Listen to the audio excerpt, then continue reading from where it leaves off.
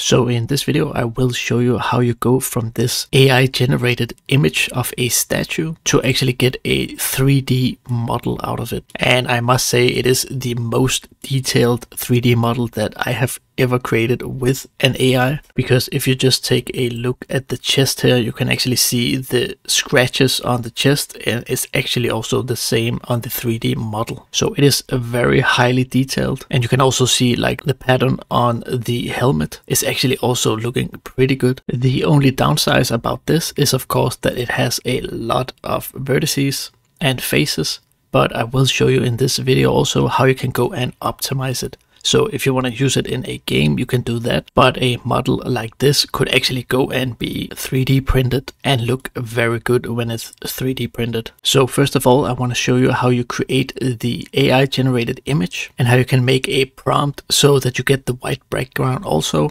and then just generate anything that you want, and then we will go and make it to 3D. So first of all, I do use this designer Microsoft.com. You can of course also go and use image generators like Midjourney, but the way I formulate the prompt is just to say old statue warrior showing only the face and the place it stands on. So what I mean by that was I actually wanted to put on like a pedestal or something, but since it cannot do that, maybe Midjourney is a little bit better for that. And then finally I say we do want to have a white background. So the image I came up with that I think was good was actually this image down here. So it was this one I created, and then you can of course just go and download it and save it on your computer. So the website I use for this is this Tripo or Tripo. I actually don't know how you pronounce it, but it's this Tripo3D.ai, and when you go to that website you can just say try Tripo web, and when you create an account you do get some of these energy points that you can go and generate models with. So it's actually very simple, because what you have to do is to go and say single image. And I also have to mention it is free. You have a certain amount of energy which you get for free. So you can really go and try it out. And then you just want to go and choose an image. And I will just take this image that I downloaded from the AI image generator and say open, and then we just want to go and say generate. So it will go and generate the 3D model now, and it will take around 1 or 2 minutes to complete. So once the model is generated, you can just go and click to view it. So when the 3D model is generated, you can go and preview it. You can also go and rig it if it was like a character that you want to animate, and it will cost some of these coins here. And you can also go and add the HD texture. Oh, I can see now it's only the subscribers only, so you actually want to have to go and pay for that.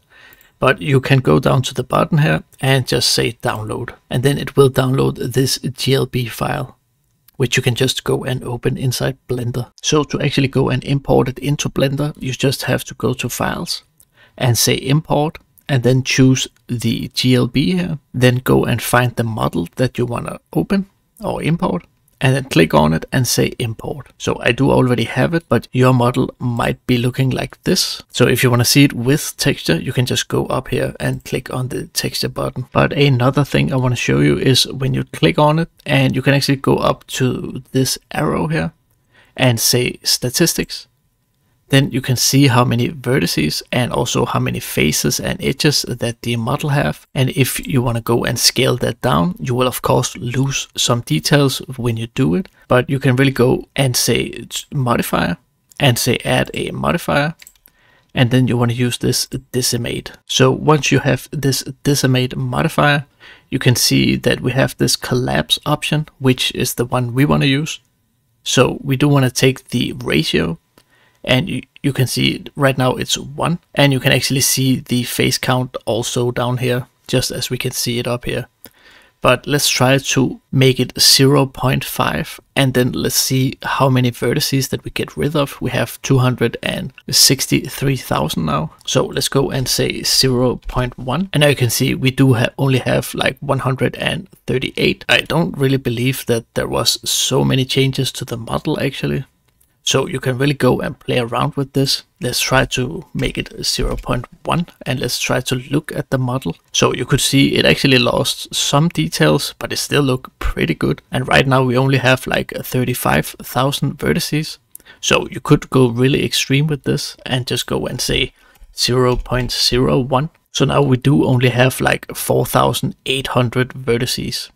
But as you can see, it actually do a fun thing here, because you can see it actually begin to look like that you can look inside the model, and we don't really want that. So let's just go and remove the modifier again. And before you actually do all this, go and hit tab and then say M on your keyboard to merge and say by distance. Already here we actually get rid of 13,000 vertices. So the problem we had before was actually that some of the vertices was not merged together. So if you just manually would go and take like one vertices and you want to drag it, then you might actually have one at the exact same spot, but which will just have a face in the other direction.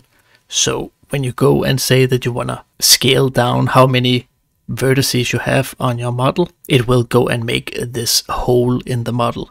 But right now it shouldn't do it anymore. So let's try to go and add the decimate again.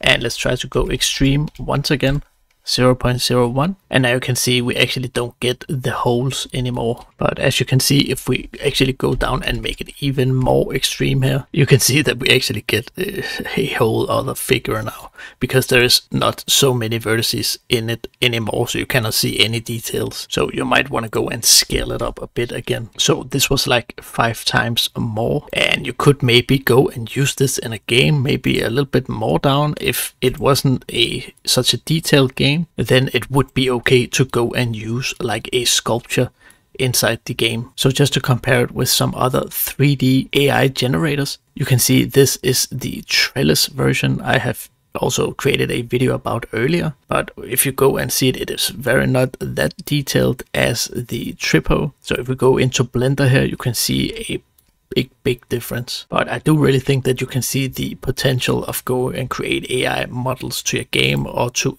3D printing in general when you look at this Tripo AI generator. But yeah, that was actually it for this video. So go and have a nice day. Bye. Hit subscribe, let the fam unite. Don't forget to like, spark the algorithm light. One click closer, dreams in your sight. Join us at Bit Flow, let's take flight.